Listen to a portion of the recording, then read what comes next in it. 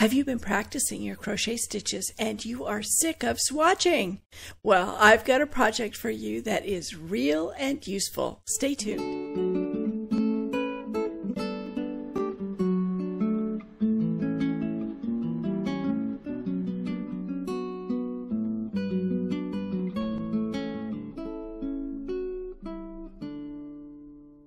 This beginner-friendly project is the perfect project.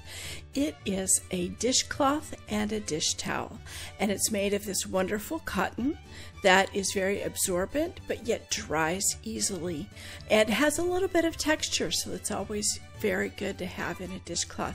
Picks up everything. You will love it.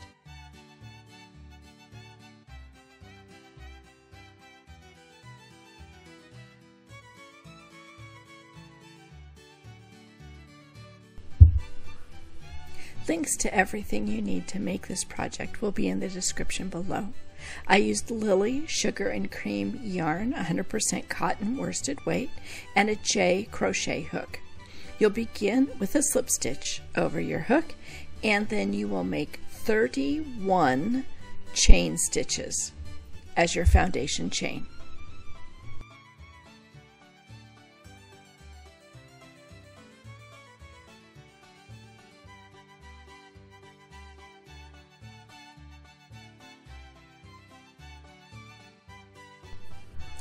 In the second chain from the hook, you're going to make your first single crochet, and you'll put one single crochet in each chain stitch all the way across to the end. At the end, you should have a total of 30 single crochets.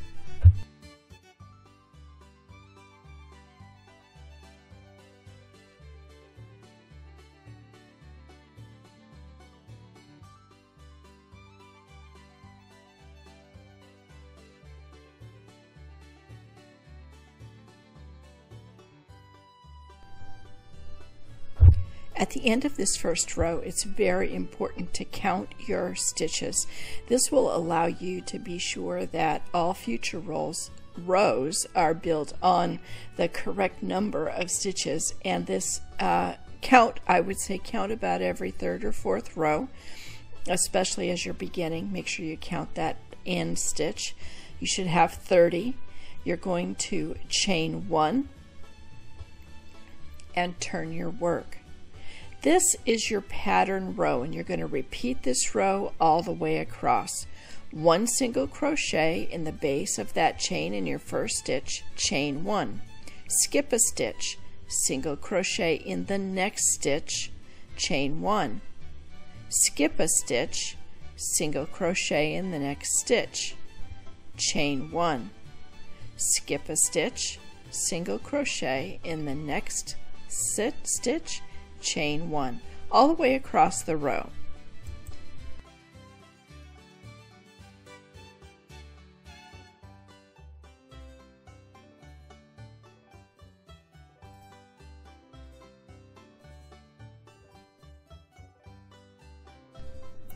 When you get to the last 3 stitches on your row, you're going to put a single crochet. You're going to skip 1, put a single crochet in the second stitch, and a single crochet in the last stitch.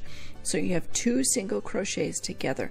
You're always going to have a single crochet at the end of each row. Chain 1 and turn, and begin this next row with my helper Finnegan, and you're going to put your first single crochet in that first stitch, chain 1, and now find the chain 1 space from the row below right there, and that's where your next single crochet is going to go. Chain 1, find the chain space and single crochet in that chain space, chain 1, and single crochet in the chain space. You're going to finish this row the same way, ending with 2 single crochets at the end of the row. I invite you to check us out on Instagram. We are just now beginning to get active on Instagram at Servant Crafts. and also follow us on Facebook. We have a page on Facebook. So we'd love to have you join us and share your projects as well as ours. Make sure you always catch that last single crochet at the end of the row. Remember, sometimes it can get a little tight and you have to kind of work to get through and get both loops on your hook and get that last single crochet in. Chain one and turn your work. You're going to complete a total of 24 rows so you're going to complete from row 3 to row 24 exactly as you did in row 2. On the 25th row, this is the row that we're beginning right here, we are going to put one single crochet in each stitch. So a single crochet in the first single crochet and a single crochet in every chain space. So single in the single crochets, single crochet in the chain space.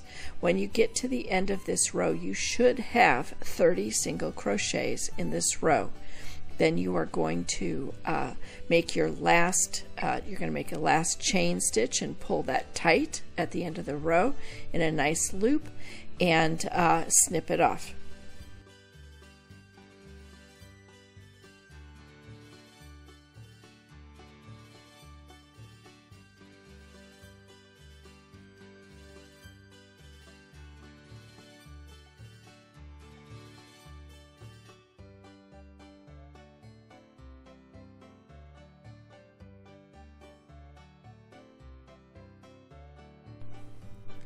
All right, you've finished your dishcloth.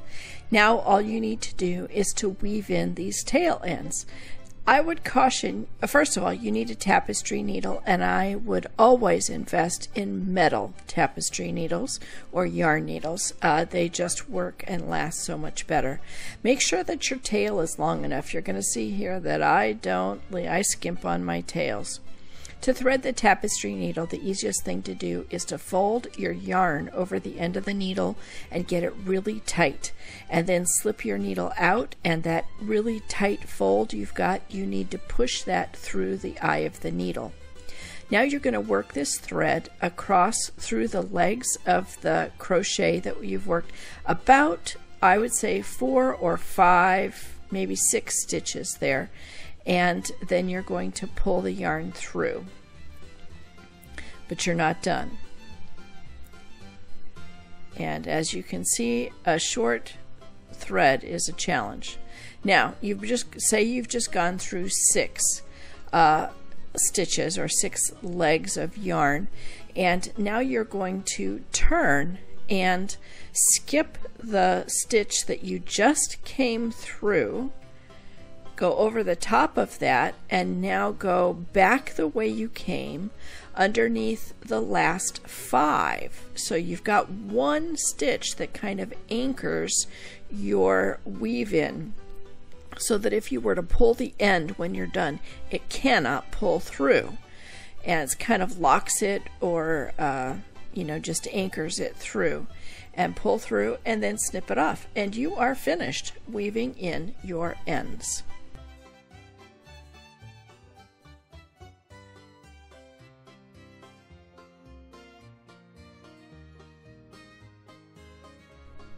Now, to make the dishcloth, you're going to do exactly the same thing. You're just going to begin with 51 chains, and you're going to come across in your first row with single crochets, and you'll have a total of 50 stitches in each row. You'll repeat the rows until you get to 64 rows, and it's on your 65, you're going to do a row of single crochet totally all the way across. At that point, you can totally be finished, weave in your ends, but as you'll see on this dishcloth, I chose to give it a little edge.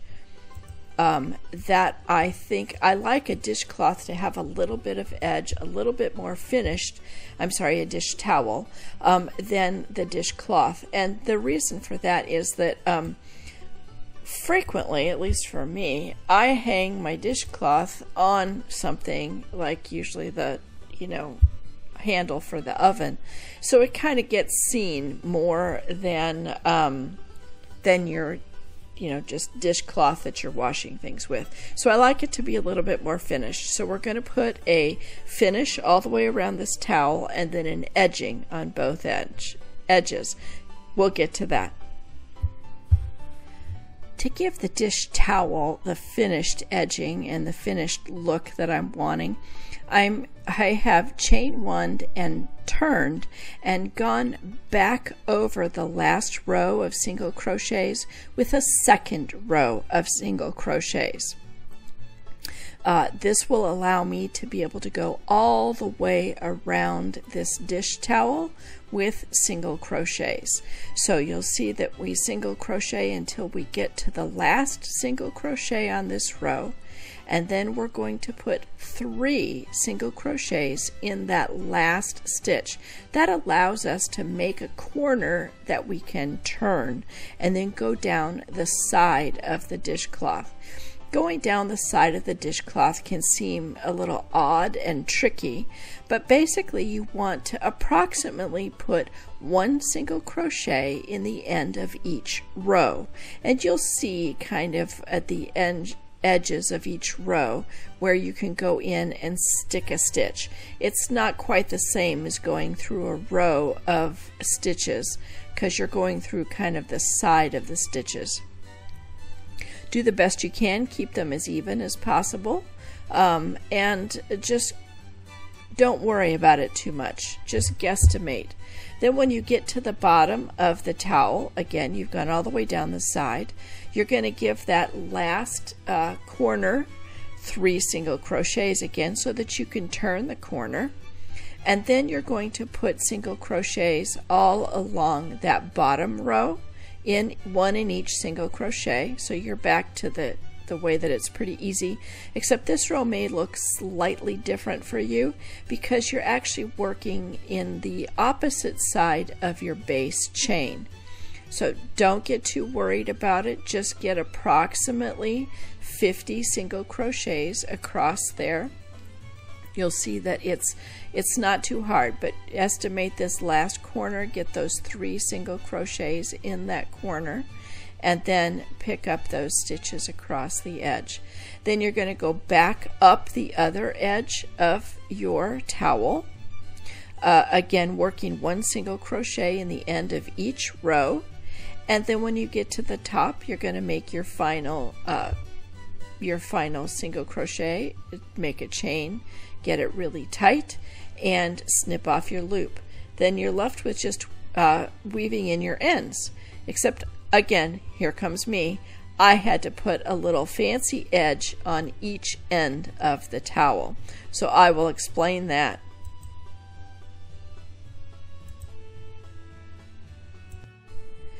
Now, any of you that know me or are getting to know me will know that I can't leave it at just that. So I chained 1 and I turned, and I decided to put an edge on each end of this towel. So you're going to begin with a single crochet in the first stitch.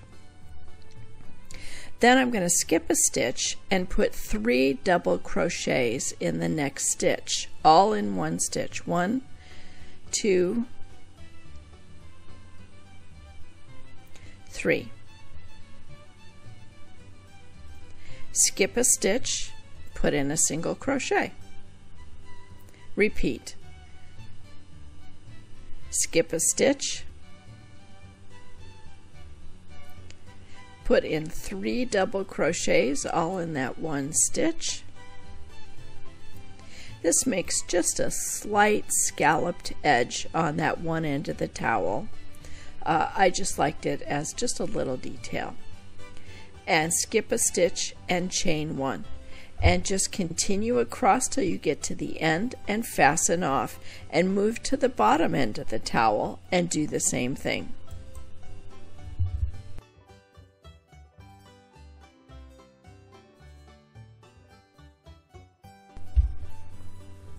Now you can see as I get to the end of this row, because I didn't plan for it, I don't have quite the right number of stitches. So I still put in the right space there. I've only got 2 2 stitches left. So in the second stitch from the edge, I go ahead and do my 3 double crochets, and in the last stitch just put in a single crochet, no skipping there.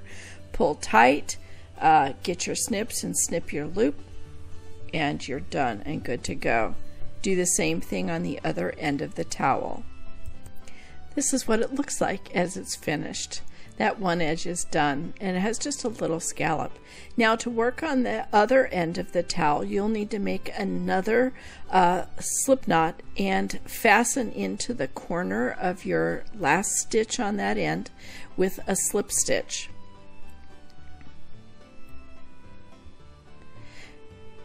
Then you'll need to chain 1 and put a single crochet in that same space to begin. Then the rest all the way across is exactly like the other edge, and you'll see it's finished, and all you need to do at the end of that other edge is weave in your ends, and you've got a finished project.